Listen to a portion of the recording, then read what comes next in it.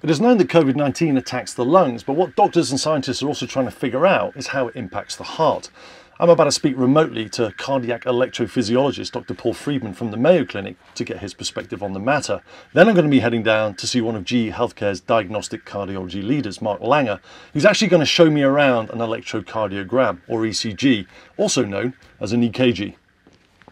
Dr. Freidman, hi, it's a pleasure to talk to you. Just to start with, what is the relationship between COVID-19 symptoms and the heart?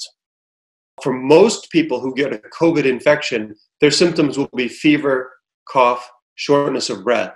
But there are a minority who will get symptoms that mimic a heart attack exactly. And so you really have to go to the emergency room and medical tests need to be done to sort it out.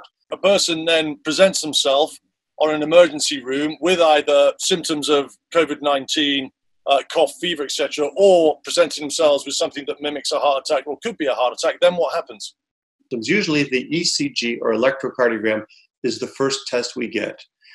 And the reason we get that test first is that it's very easy to do. It can be applied and takes 10 seconds to get. It doesn't require as much specialized training to obtain the information.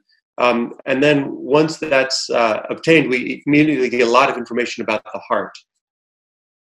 Then, depending on those findings, an echocardiogram, which is an ultrasound of the heart, in which sound waves are beamed into the heart and it creates a picture of the heart, and you can see the heart beating, provides information about the strength of the heart pump, whether the valves are appropriately functioning, or whether there's another visible mechanical problem affecting the heart. What are you looking for in that ultrasound that will raise a red flag to then take a more sort of invasive course of action with the patient? It may show that the heart pump is weak, so that you know that you have to be thoughtful about which medicines you give. And if someone is having fluid in their lungs, it may be because the heart pump isn't pumping strong enough. So there's a long list of possible diagnoses that you may see with that. And then based on those findings, you may then select medications or interventions depending on what specific findings there are.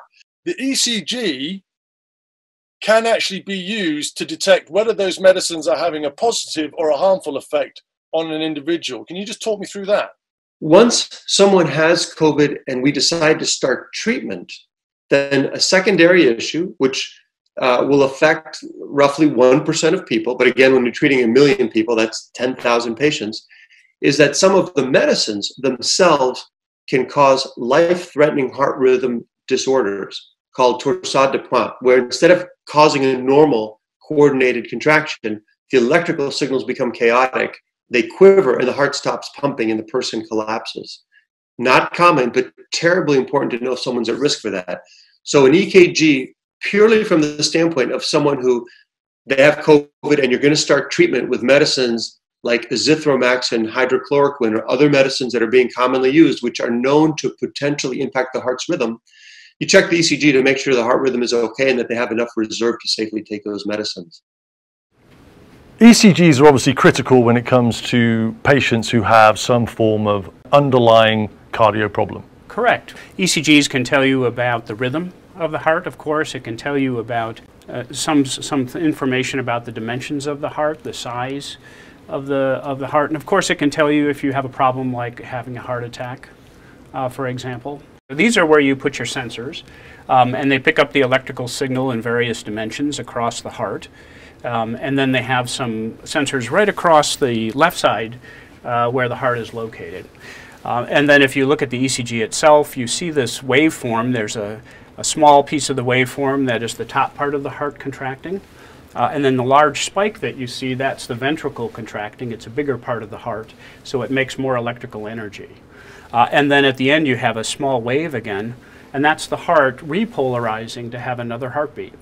So Dr. Freidman, is there a possibility that an ECG could be used to diagnose COVID-19 one day? And if that is a possibility, what would that mean? Animal research from 20 years ago demonstrated was that if you were to infect an animal with a coronavirus, you start to see ECG changes within days. Now, those changes are not clinically important most of the time, meaning the person or the animal wouldn't even know they're having those changes.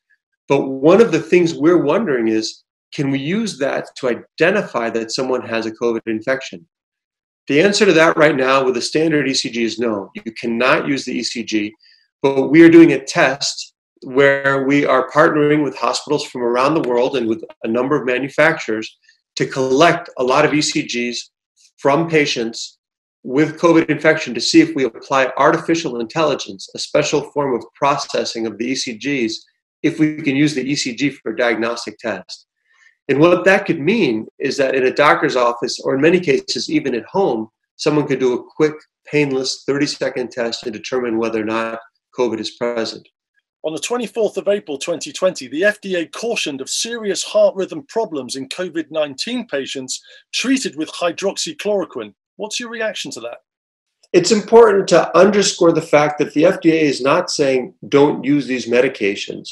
What they're saying is be smart and be careful. Check an ECG, see if someone is at heightened risk for problems, and then follow up with another measurement. Again, recording the heart's electrical signals can determine whether someone can safely receive these medications. Dr. Paul Freidman, fascinating insights. Thank you.